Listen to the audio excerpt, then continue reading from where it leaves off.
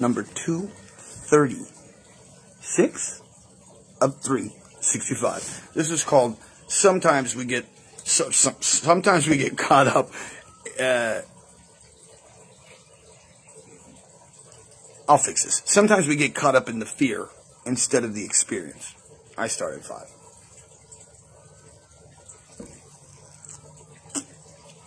Good morning, good afternoon, and good night. I hope that you're doing well, and I hope that wherever you are is doing good for you. It's me, it's Paul Carpenter. This is number 236 of 365. And this one's called Sometimes We Get Caught Up in the Fear Instead of the Experience. And it goes something like this. Do you remember when you were a kid and you went to go ride a roller coaster? It's the first time you've ever been on a roller coaster. And you were like, and you were all scared and freaked out. It was like this thing, and it makes all this noise, and it has all these moments that you're like completely out of control. And you're like, what is going on with my life? I don't want to be put in a situation where I'm strapped down and I have no way to get out, and it's going to push me through this experience, and I'm going to, all this stuff is going to happen. I don't want that. And so you fear it. You fear the experience of it. And you're like, I'm not going to do it. I'm not going to do it. I'm not going to do it. And years go by, and years go by, and years go by. And then finally, somebody challenges you, somebody bets you, somebody does something. And you're like, you know what? I'm going to do it. I'll challenge my fear. And then you go, and you get in, you strap down, you start sweating, you start freaking out inside your mind. And it's like, the kids are in the thing, in the booth, and like, doot, doot, and the other guy's doot, doot, and he goes, all clear. All clear. And all of a sudden it's like, and you're flying at 90 miles an hour. You're doing a loop-de-loop. You're doing turns, and you're flipping around, and you're screaming, and you're going crazy, and all of a sudden it goes,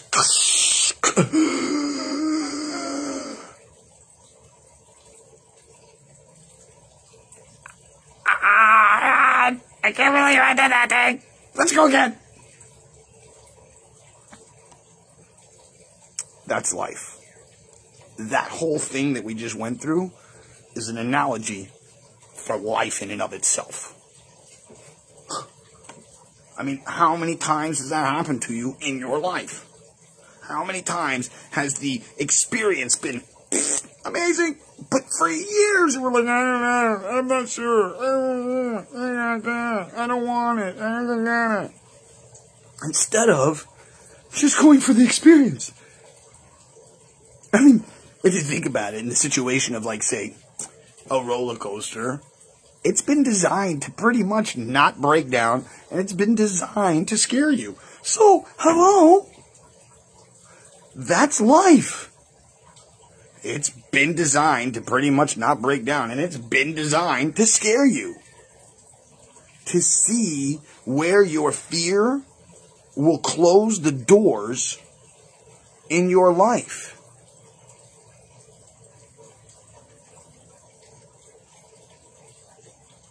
How many times when you were younger did you not care? You know, I don't give a shit. I'll do this.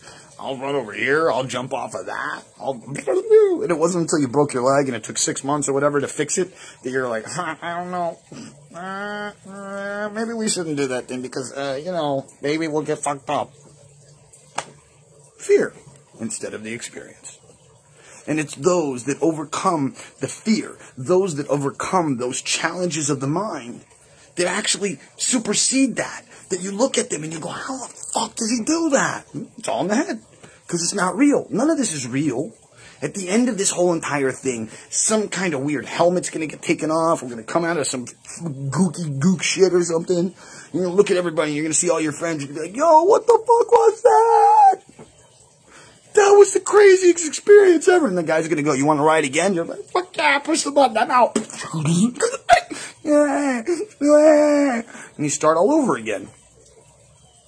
And it's really the beauty of having this experience that allows us to create a larger, like, Akashic records, right? So the more that we experience, the more that we create, the larger the hologram, the square kind of looking hologram with each one of the pieces being a piece of our soul.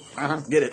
And then all of that is like inside of a thing, right? And then what we do as a whole, because we're like at this place of intelligence, maybe this conscious level of like thought weird thing that we've all come together and we're like this kind of weird thing, right? And then we go, hey, since we're in this like and we can't do anything, we're like this perfect version of vibration that's creating this perfect energy source of thought. And so when you're in this place, there is no thinking, there is no speaking, there's no nothing. So we say to ourselves, because we're super smart at this place, in this weird place of this energy, space, thought, consciousness thing, we say, hey, let's make another space for other of us's that are inside this thing to go to. And they live, and then they build things, and they live experiences, and they cry, and they eat food, and they make new products, and they do all this stuff, and then when they die, they bring it back to this thing, and it goes, and it gets bigger. And the Akashic records, the library of Alexandria in the sky, is getting bigger and bigger. Whoa. Get some today. And so that is like, and if you're living inside of the thing that the other people are supporting, think about this. Think about it. It's really intense. But think about it. You're getting supported because everything depends on something else to live and survive. That's why we're in this thing. It's a lesson plan. You come here to learn shit. You come here to experience. You come here to eat. You come here to share, love, give, and grow. And if you're not sharing, loving, giving, and growing, you're screwing up the process, bro. And guess what? It's also cool if you don't want to do anything. It's also cool if you want to be like, look, everybody, because we need that guy. Because if we had everybody going, kumbaya, motherfucker, then we'd be right back at the cube.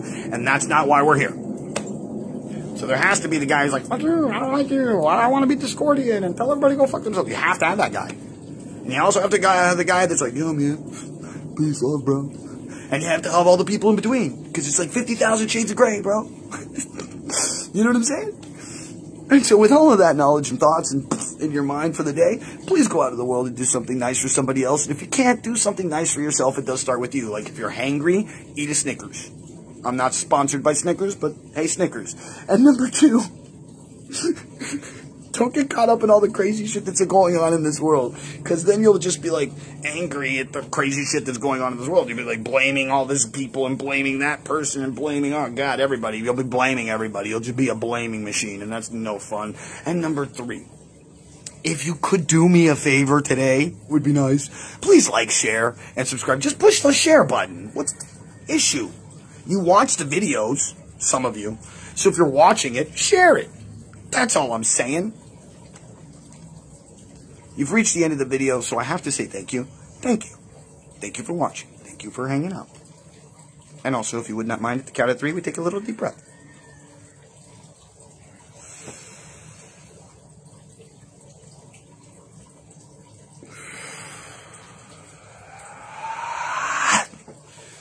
Breathe in the good. Push out the bad. And be the best that you can be. And do that, and I promise you, my friends, I will see you all on the other side.